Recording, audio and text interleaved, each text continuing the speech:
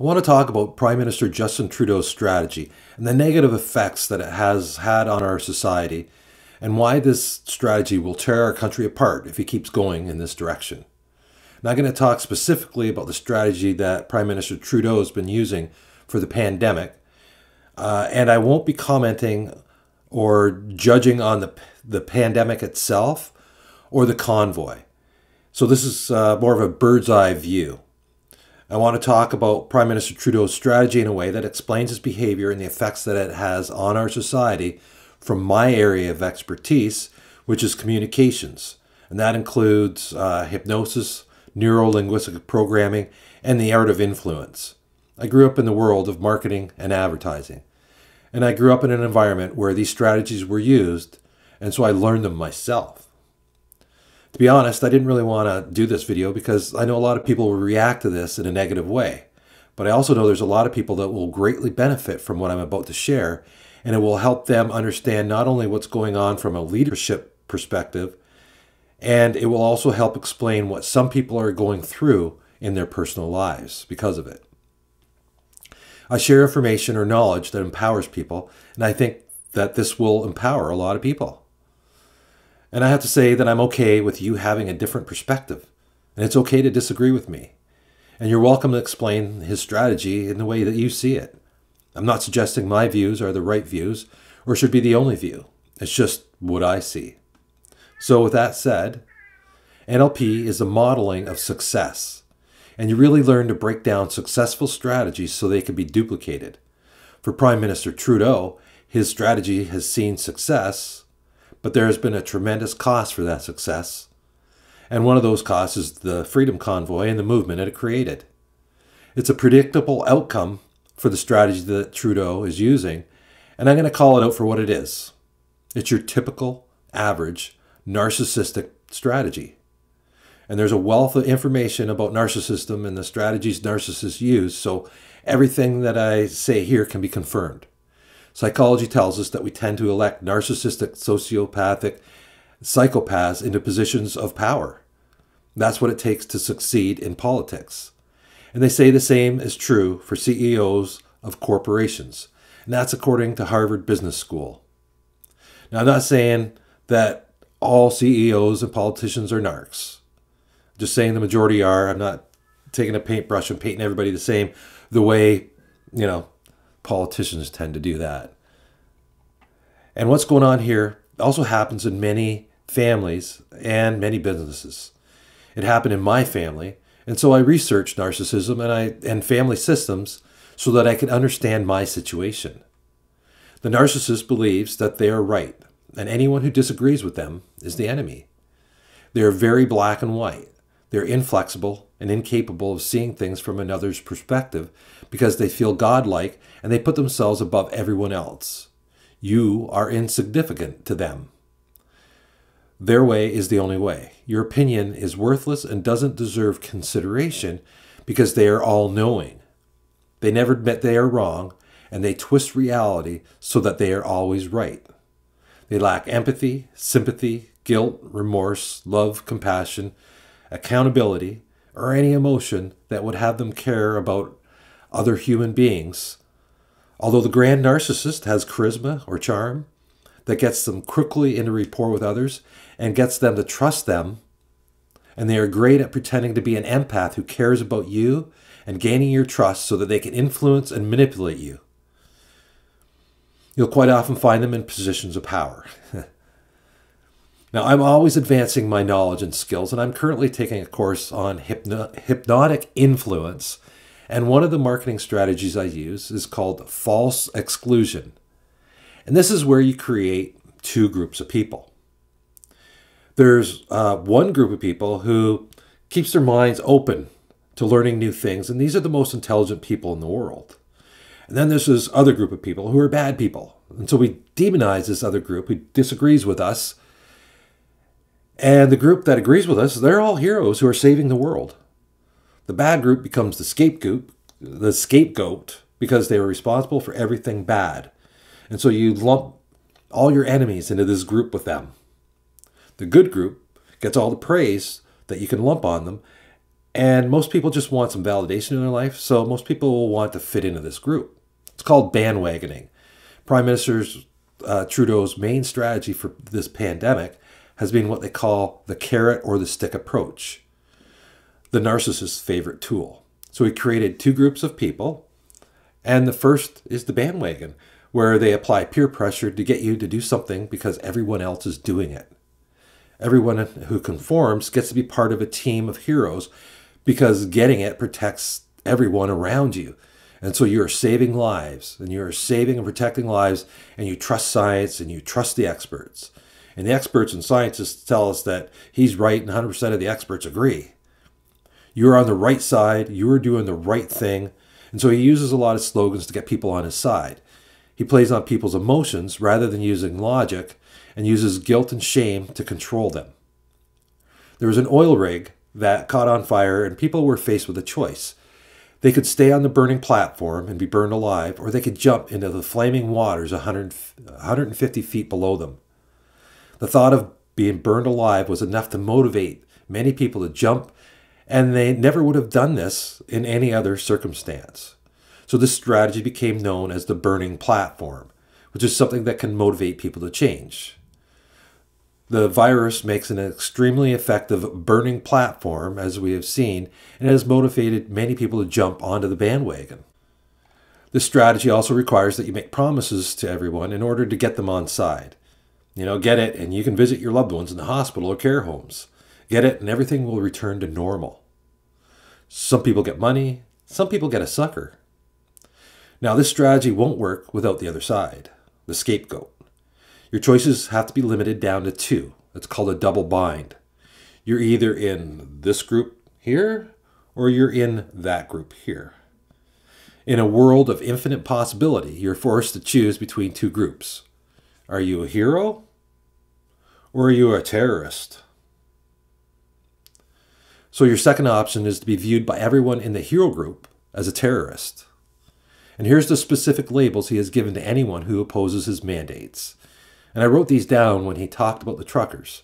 A reporter said the truckers questioned the safety, and so he called anyone who questions safety a conspiracy theorist and says that they wear tinfoil hats. He says they reject the science and are peddling disinformation. They don't respect science or evidence. He says they spew hatred and incite violence. They perform acts of violence. They are racist, anti-vaxxers, white supremacists, Nazis, homophobic, transphobic, intolerant, and he calls them terrorists. And they call this strategy labeling or name calling, and it's one of the most popular amongst bullies. So he makes them out to be as bad as possible and installs anchors so his followers associate nonconformance to all the things that long list of labels means. Disinformation, for example, is a label that automatically invalidates an argument. Heretic was used in the past in the same way. Any scientist or doctor that has an opinion or question outside of the approved narrative is labeled as disinformation, and their career is destroyed and they are stripped of their license. Doctors and nurses who didn't get the jab have been fired for that reason alone. I guess getting fired like that isn't as bad as when they would have been labeled as witches when getting fired was done by flame. From a bird's eye view, the mindset behind people supporting the burning of witches is the same. A chiropractor will lose their license when they are caught talking about the virus and suggest anything outside of the approved narrative. He also punishes and threatens anyone who doesn't comply. If you don't get the jab, you lose your job. You can't eat in a restaurant, you can't go to a show or entertainment, you can't travel. They make the non-compliance group as bad as they can and punish non-compliance. They demonize and non-conformance and question authority. And then they get the hero team to enforce all the rules and shame others into compliance. Prime Minister Trudeau actively suggests to his followers to ignore friends and family who don't comply. Don't answer the phone, don't return texts, don't invite them over, cut them out of your life. Shame them, make them suffer until they comply. If this was in a family, then the second group would be the scapegoat, the family scapegoat. I prefer to use goats over sheep. The outcast, This group of people become the scapegoat, so everything bad that happens, it's their fault. When the government breaks a promise, then they just blame the scapegoat. When things don't work as planned, it's the fault of the scapegoat. One of the key strategies or skills of the narcissist is to make promises with no intention of keeping them, and instead to use the carrot on a stick method so they can constantly change the goalposts and keep the team members constantly trying to comply so they can eventually get the carrot, without them ever actually reaching the end goal, which of course in this case is freedom. It's the scapegoat's fault that they can't get freedom because the scapegoats are not on the team. And so the supporters, or what they call flying monkeys, need to force the non-conformers into compliance so they can get back to the things that they love. In psychology, they call these people flying monkeys. And it's their job to justify and normalize the narcissist's behavior while pushing their agenda. They push the narcissist's agenda to gain favor and hopefully win that promised prize. The bandwagon people are lured with promises and fancy slogans by working together. We are saving lives. We stand together. We got your back. These are all smart people who trust science and they trust the facts, and they're the vast majority at 90%. These are the people who are here for each other and sacrificed for each other. And they all know that the only way out of this is my way. Pump them up and make them feel good about themselves. And he positions himself as the only one that can save them. And that's how fire starters work. They let the flames grow and then they swoop in to save everyone. The straw man strategy. It's important for him not to give the scapegoat any credibility at all. You have to dehumanize them, and anything they say is not worth hearing, not worth considering, not worth discussing. There's no need for talks because the narcissist has already decided what's right, and the only question is conformance. And so there's no diplomacy. For the straw man strategy, you deliberately misrepresent the concerns of the scapegoat to the point of absurdity. Diminish, devalue, dismiss, dehumanize, minimize, and invalidate. The weaker and more idiotic you can make their arguments look, the easier it is to prove them wrong. And that has been his strategy with anyone who disagrees with him. Disagree with Trudeau and you're labeled as a terrorist. And what happens with most terrorists? Well, we watched the U.S. hunt down terrorists after 9/11. And so he anchored the Freedom Convoy protesters to the terrorist label. And so the hate that everyone had for bin Laden has been transferred to the truckers and their supporters now. The protesters and their supporters are now considered as terrorists. And people are calling for payback with the same passion that we had after 9/11. Now let's talk about commands and embedded commands. In NLP, we find the strategies that work and we copy them. Embedded commands are short commands that are inserted into regular sentences. A direct command could be shut the door. And if the person recognizes your authority, then they'll follow the command. The buy now button is a command. Get started now is a command. An embedded command is hidden in a sentence so that it bypasses the critical mind, but the unconscious mind hears it and follows the command outside of your awareness.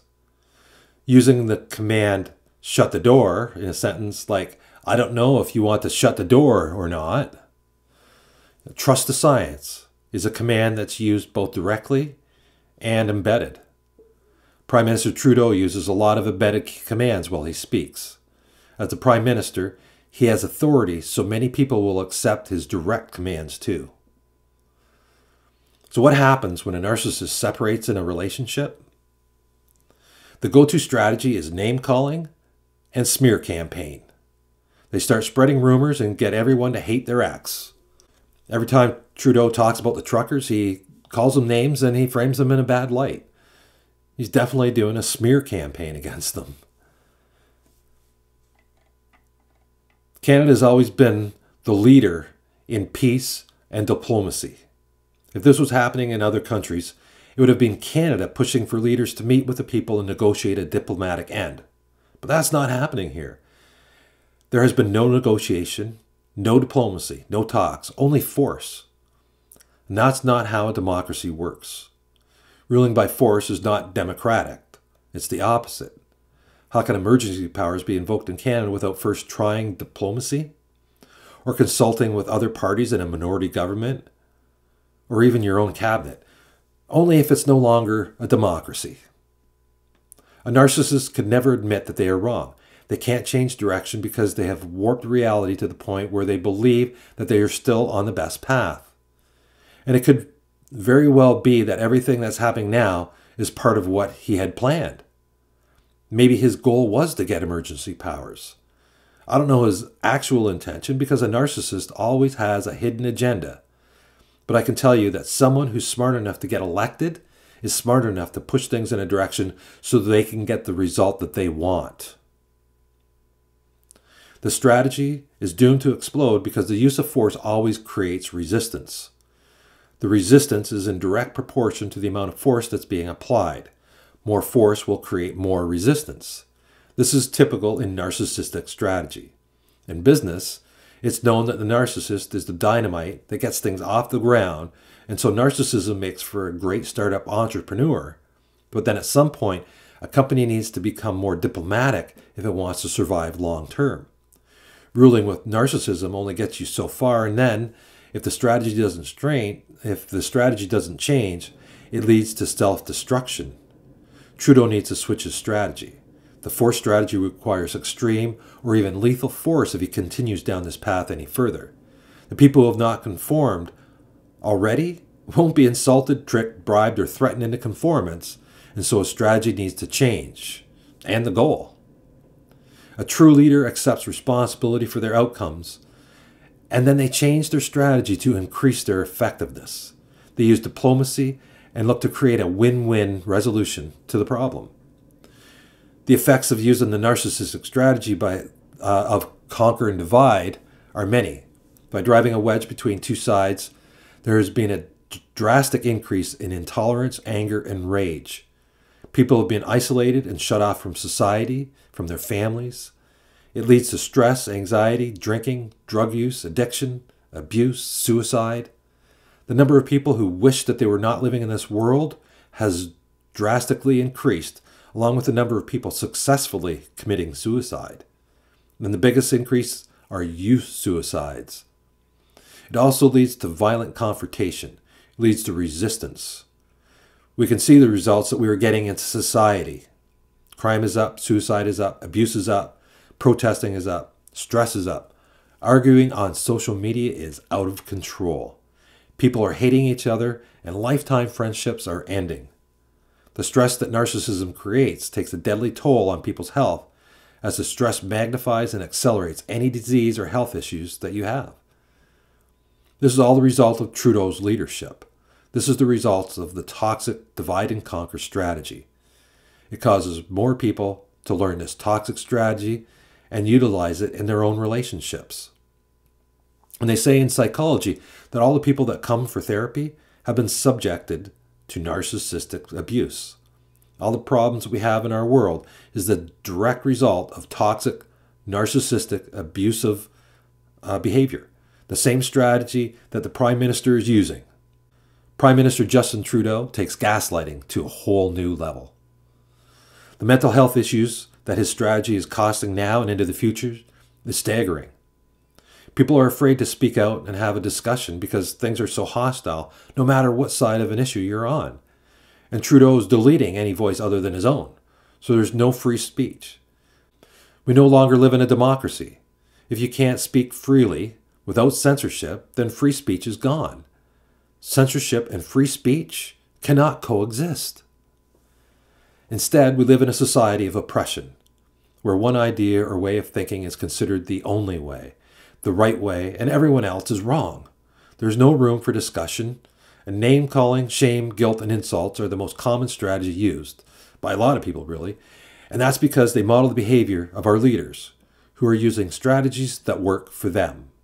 Bullying, threats, insults.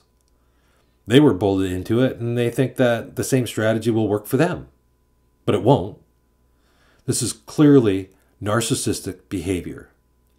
An empath would have a discussion and try to see it from the other side's point of view. When you look at it from another person's perspective, and then another person's perspective, then you learn that there are way more than two sides. And if you hear enough voices, you'll get an entirely different perspective on things, and you might even find that everyone really wants the same things at a higher perspective, and they only differ on how to get there. I could go on in depth, so I'm just going to leave it there.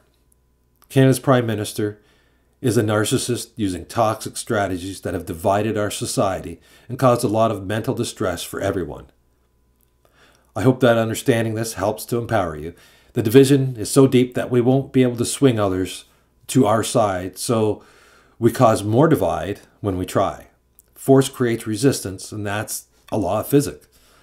Let me know how you see his strategy and put it down in the comments, and feel free to share regardless of whether you agree or disagree. I believe that narcissism is the problem in this world, and finding peace is the solution. Thanks for tuning in. I'm Jeff Broomfield. Have a good one.